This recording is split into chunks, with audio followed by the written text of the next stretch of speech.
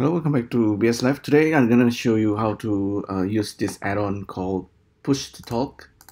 And this add-on basically allowing you to record music and sound from your microphone or using Black Hole or Soundflower. These guys are for if you want to record like MIDI sound cleanly. But anyway, the built-in microphone is the easiest and simplest way to record into Blender right away, and it's gonna save the sound into a directory folder in your computer, so you can start mixing sound in Blender. Why do you want to do that? If you have sounds, you can control animations using sound, and I'm gonna show you how to use animation nodes to control a little bit of animations.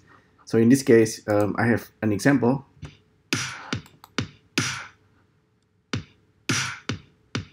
I know I have to play around with my mixing, but basically this is me recording the MIDI sound from my MIDI controller into an app into Blender, right? This is actually pretty cool and clean.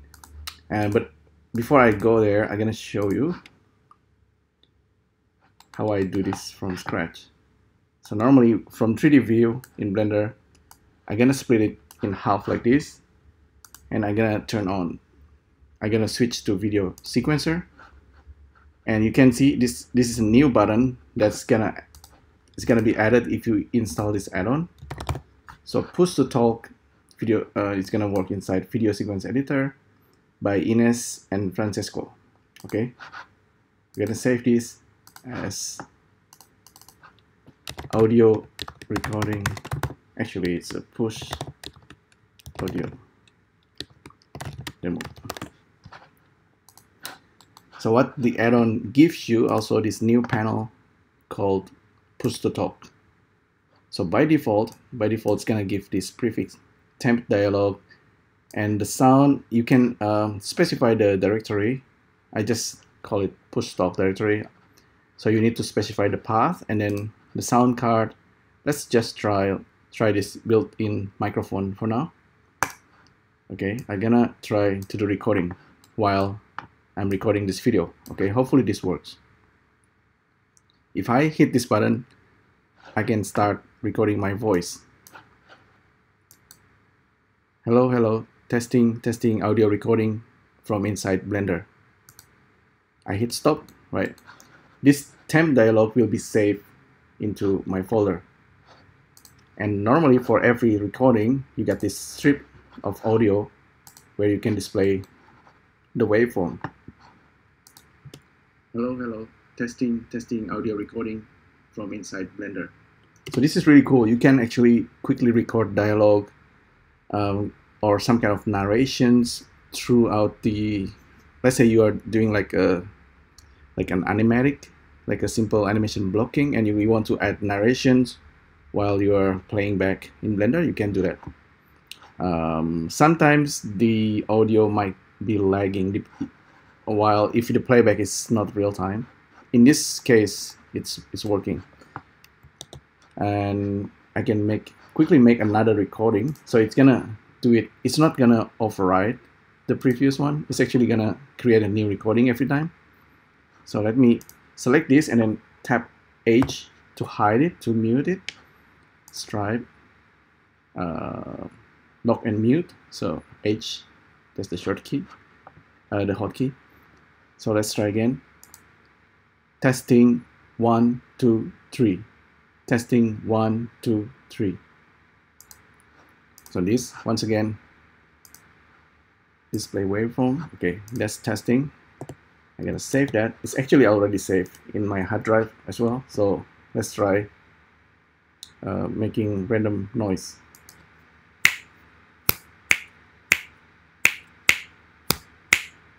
So that's me.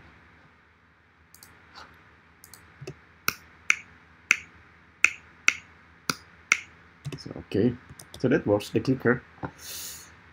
So I can use that sound to drive animation. For example, for this default cube, yeah, that's also, or you just use Suzanne the monkey head.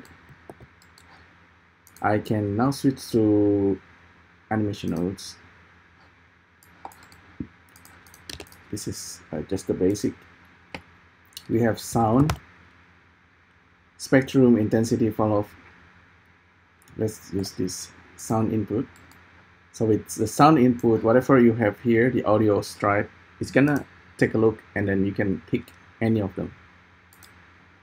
And from that sound we can use to measure the intensity of the sound. This is just a single mono. We can use a full, but for now, let's keep it like this. And then we need to have frame info. The rest of them we can control the amplitude, etc. And the spectrum we can use to control Suzanne transform object. Okay. Transform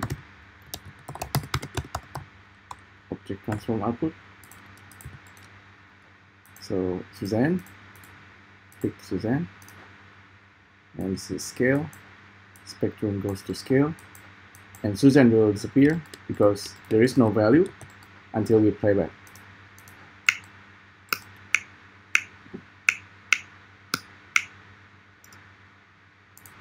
Yep, and we can pick the second dialog. For example, hide this one. We want the second one. Option H to bring it back. Use the second one. Testing 1, 2, 3.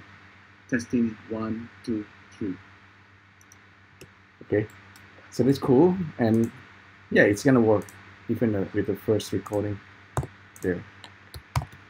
So you could basically create some kind of visualizations. Audio recording from inside Blender.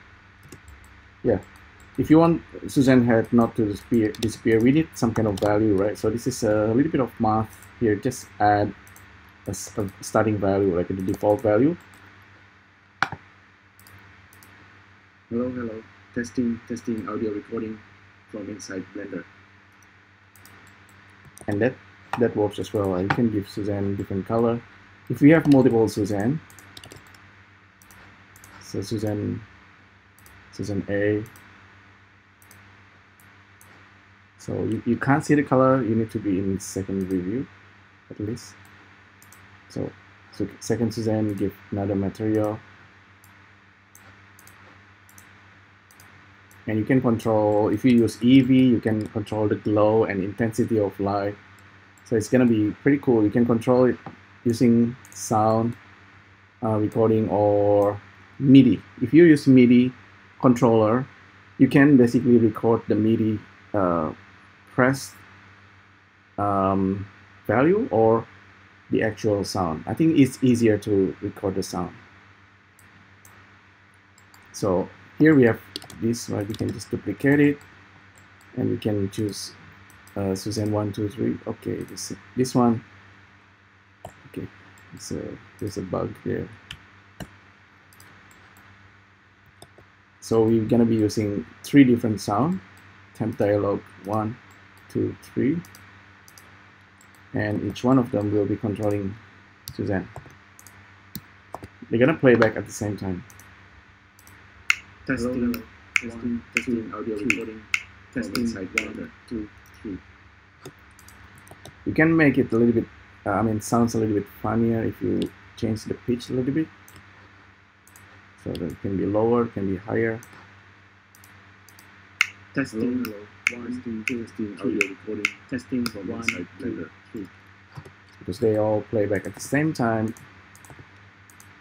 it's harder to listen to what I'm talking. However, let's see. This click-clack can overlap.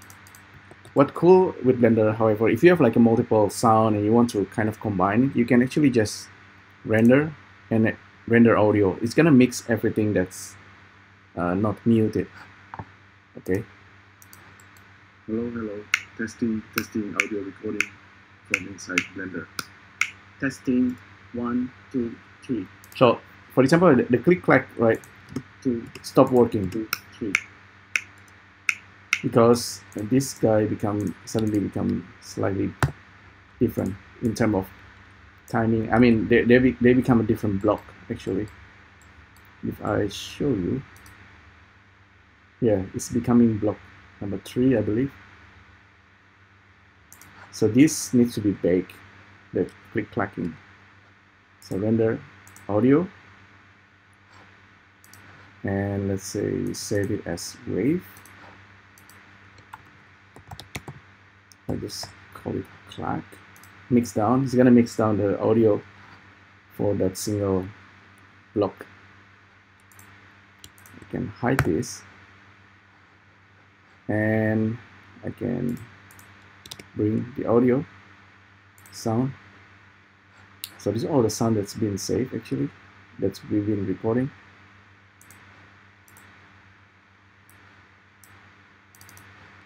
So we have this clacker. So now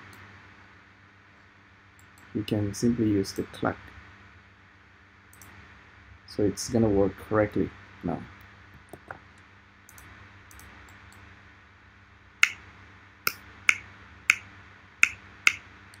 Okay, so this is option H.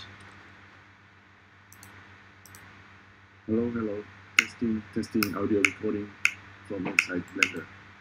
Testing 1, 2, 3. Testing 1, 2. If the timing looks slightly wrong because I changed the pitch, remember? So the pitch actually does not 100% work with this animation nodes.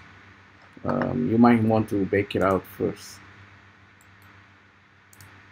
Hello, testing audio recording from inside Blender. So the timing 1, 2, 3. The timing should be correct as long as the animation is running at 24 frames per second. If it's not, you can always bake it anyway. With animation nodes, you better off baking animations and everything before you send it. So now I can bake these animations and bake the sound, and then if you want to make like augmented reality recording, you can. It's all timed properly, and you can simply hit this bake. So that's how you can use this add-on called Push to Talk to record things from inside Blender and time the animation. So the next thing I want to show you, like maybe in the future video, I will try to maybe like make some kind of robot animations, like a simple one, you know, robot playing like a instrument, and try to time each instrument with the animation of the robot, and gonna create some kind of performance based on that. So yeah, maybe but using MIDI has slight difficulty. I mean, slightly confusing. Like you need to make sure the source is clean, like using black hole or sunflower. There's a slight complicated setup. You see, even I mean, MacBook computer should be easy enough to do. On PC, Windows maybe slightly trickier, but we'll see. Okay, so thanks again for tuning in, and I'll see you next time. Thank you. Bye.